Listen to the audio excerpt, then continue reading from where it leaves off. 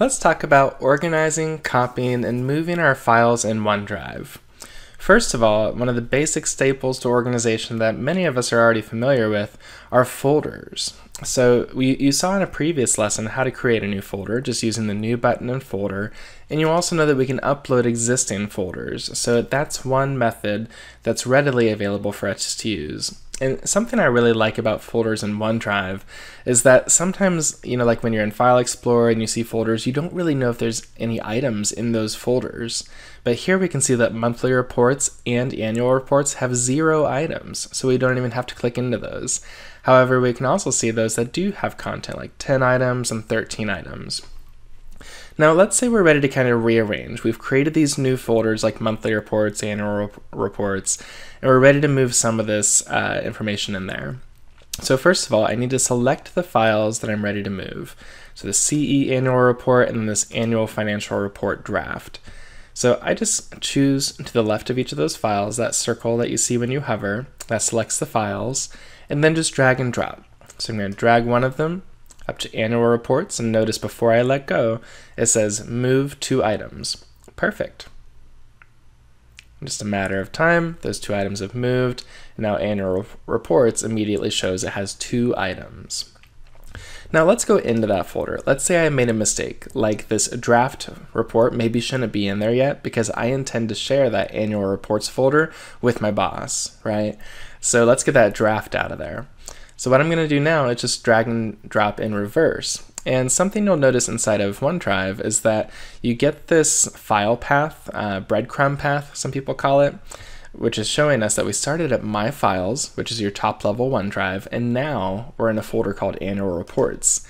And if we were in another folder, I'll just show you real quick, if you had, let's say, 2021 as a folder, then it's going to show you the whole path, right? So when you're in a folder and you want to go up with files instead of into another level deep, just drag that file up to that breadcrumb path and drop it onto, in this case, My Files, because I want to put it back up at the top level so I can keep working on it. Alright, so now I'm going to go back up to the My Files top level again, just by myself here, and there's my draft. So I made sure that that moved. Now you can imagine doing moves through here. It's pretty simple. We're just dragging and dropping most of the time. However, there are going to be business cases where you need to move things beyond OneDrive, right? Maybe you're going to move something that's a draft state now into a SharePoint site later so that your teammates can all have access to it and it lives there instead of in your OneDrive. And I want to caution you, something really important to know about OneDrive is, of course, that it's private to you and it's tied to your identity. We get that. But think about when you leave the department, or if you promote out, or if somebody leaves the company, their OneDrive goes with them. There is a period of time that their manager can get any files they need, of course, but we don't want to ever put anything in a OneDrive long term, like let's say something that needs to be accessed by the team every single day that they rely on to get work done. That should probably be in a shared location, right? And not just OneDrive, which is tied to one person. Right, so anytime you're going to be moving or organizing content where it's not just really for you, sharing maybe one-off here and there, you'll probably want to consider moving that to SharePoint. So we'll talk more about that later on, but just keep that in mind as we talk about this moving component. So I'm going to select a few files here and let's see what our other options are, because yeah, we know that we can drag in, we can drag up, we got that, but when you do select files, notice the top ribbon changes. And we know this from a previous lesson that with one file selected, we get different options, but also when multiple are selected, we get just a few options. And 2 of those are Move To and Copy To. So take a look here. When I click on Move To, I get a side panel, and it's saying, do you want to move it within your OneDrive? So basically, the drag and drop possibilities. But basically, if you're doing a whole bunch of changes, it may not make sense to drag and drop, or it may be hard going from a very low position to a very high position on the page doing drag and drop. So you may choose this option to go into your OneDrive, find a folder, and drop something there. And notice you can also create new folders through this process too, so you don't have to do that in advance. So I'm going to go back up to the top, and instead of moving to somewhere in my OneDrive or creating a new location in my OneDrive, I can actually move it to a SharePoint site.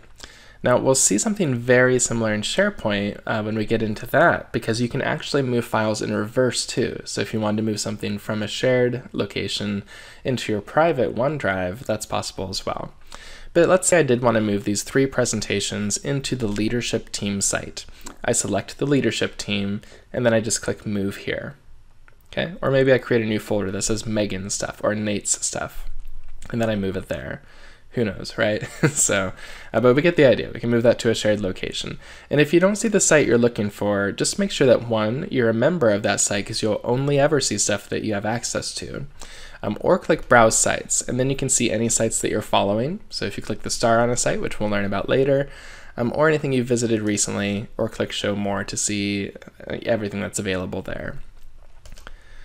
Alright, so remember what you just saw with moving. Copying looks very similar. So again, those same 3 files selected, I'm going to click on Copy To, opens up that side panel. I can copy within my OneDrive, or I can copy it to a site. Same exact look and feel, right? Just a different word, move versus copy. Now, when you move, it's a true move. It shouldn't exist in your OneDrive anymore, and it should only exist in the new location, like the SharePoint site. Of course, if you move it within OneDrive, it just simply, well, moves it. It won't be in the original folder, but will be in the new folder.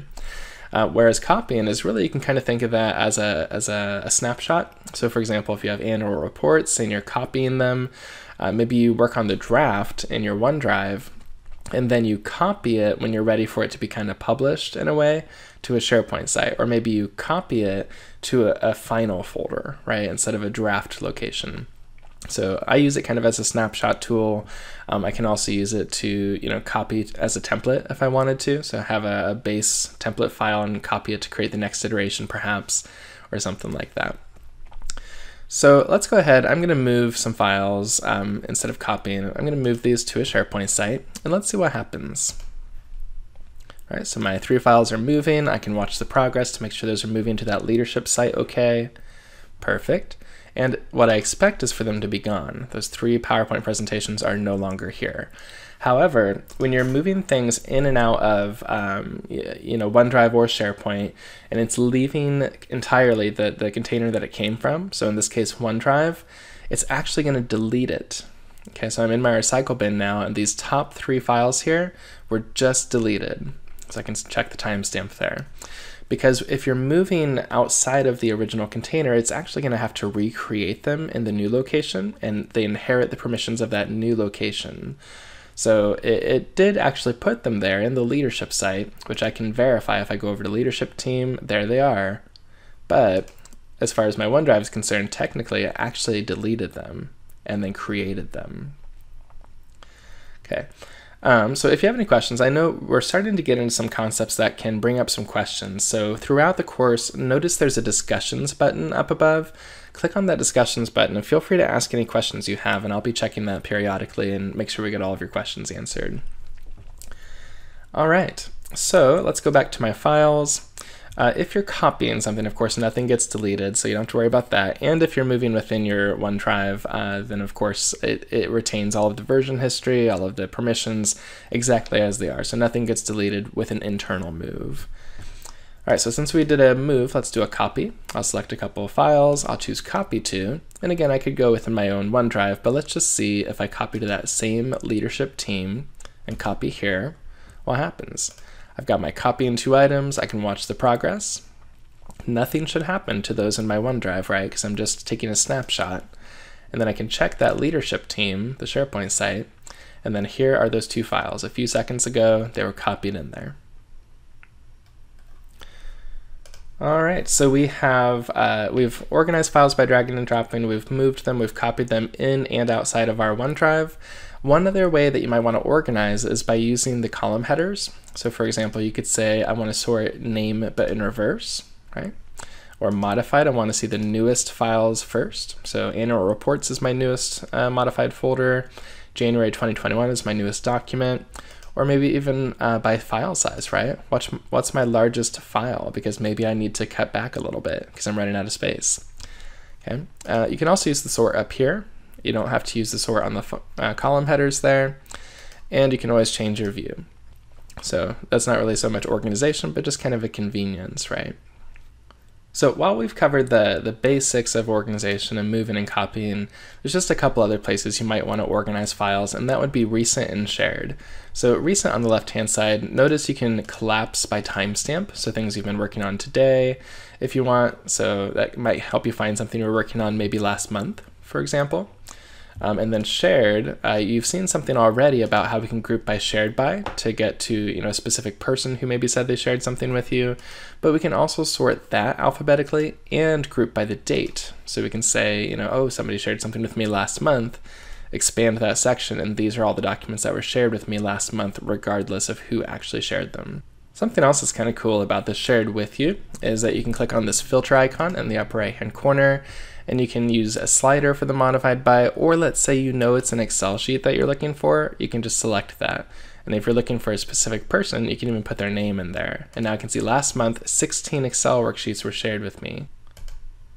Then my final tip for you, not so much again around organization, but just kind of finding your stuff and feeling organized, I guess, would be using search. So if you're not finding what you're looking for, always remember to change that scope on search to My Files, and then look for perhaps Report. And then you hopefully will quickly find what you're looking for, whether it's a folder or a specific file.